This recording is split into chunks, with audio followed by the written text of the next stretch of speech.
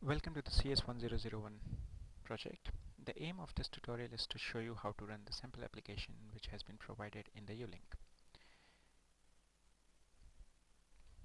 Okay, before we start this, let me tell you something about how to start this whole process.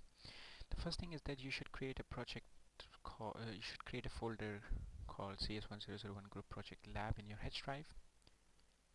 Now, there is a possibility that there is not even enough space in your H drive. You should make sure that you have around about 10 MB or more space in your H drive. Now, how you should manage your H drive, that has been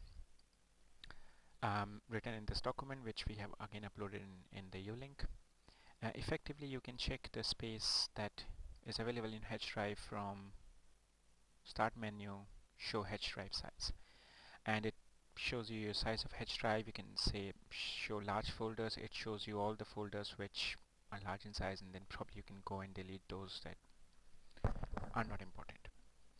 Okay, so having made the space in the H drive and having created a folder called CS1001 group project, we go inside this folder. Now let's create two folders inside this. One is CS1001 Eclipse project, which we'll use to store the Eclipse project, and CS1001 output folder, which we'll use to store the output var file from our application into Eclipse. Okay, now this is the zip file that you should have received from U-link. So if I open the zip file, there are three compressed zip files inside this: admin, cs1001 admin.zip, Java.doc, and Viven students. Now this Viven student ID, you need, if you unzip it, then this is what is inside it. Okay, so we stop here. Now what we would be doing, we would be creating an Eclipse project and copying the source and the JSP files from here onto the Eclipse project. Okay, now let's go back to Eclipse now. Okay, so you click here, you say all programs, copying software, Eclipse. The version that we are using in of Eclipse in this labs is 3.3, and if at home you have installed Galileo, which is latest version 3.5, more or less it's the same thing. Okay, so we click on the run menu, run. Okay, now workspace is the base folder wherein you store all your Eclipse project. Now you should, because I was using this before, that's why it has come like this. On your machine probably it will be something like C user something. So what you should do is you should browse it to your H drive, this one and this is the CS1001 Eclipse project that we just created, the folder that we just created. Now you click it and you say okay.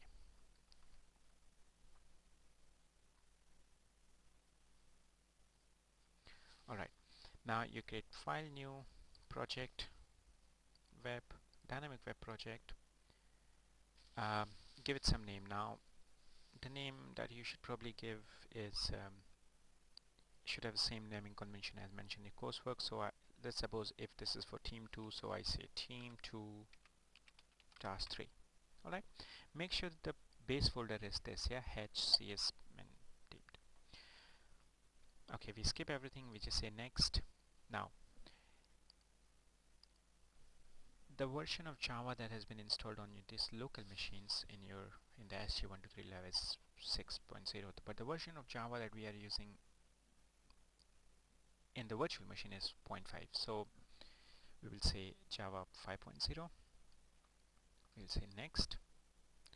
These are the folders created, then you finish.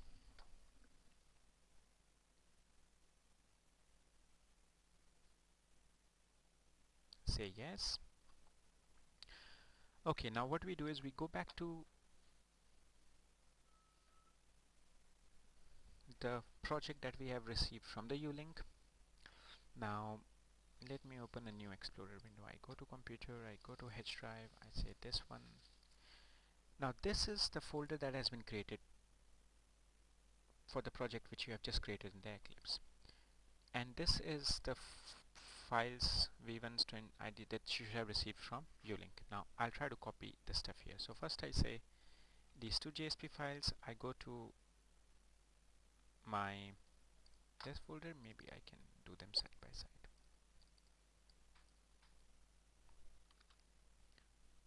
Okay, so this is the structure which you should for the project that you have just created. So I go inside the web content and I paste the JSP files here. So JSP files should be directly under the web content. Then I go and I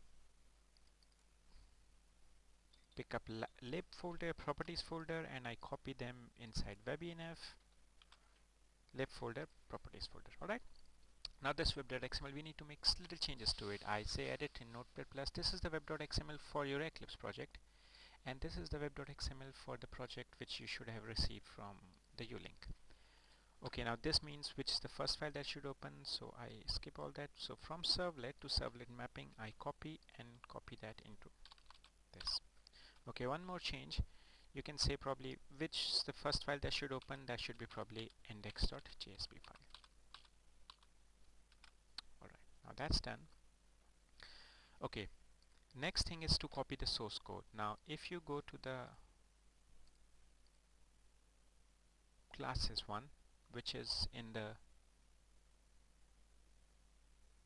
project that you have received from the ulink, you go to classes, there's a ukit. You just copy the source, come back to your Eclipse project.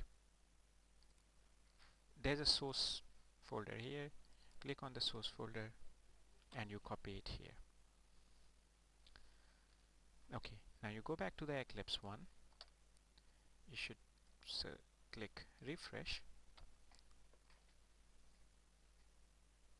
Okay, when you click refresh, you should see all the Java sources here, your two index.jsp and listmodule.jsp here. So we click on the index.jsp.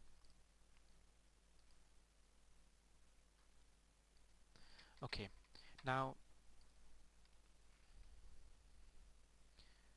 just we would make a small change to this index. So we will probably write you know, this is for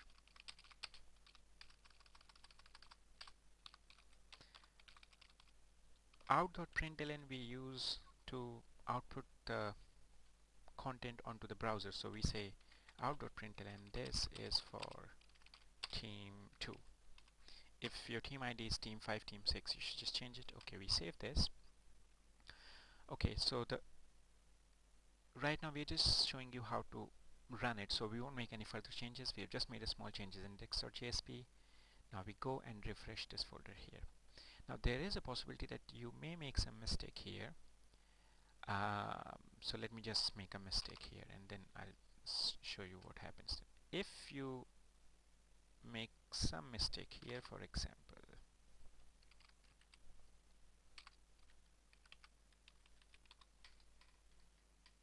and if you refresh your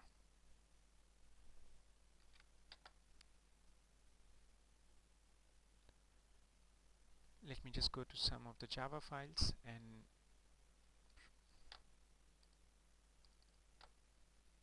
okay, this is the module manager which is responsible for creating and displaying the content in the setting the content in JSP. Let me make a small mistake here. For example, I write pp. Okay, the reason I made a small mistake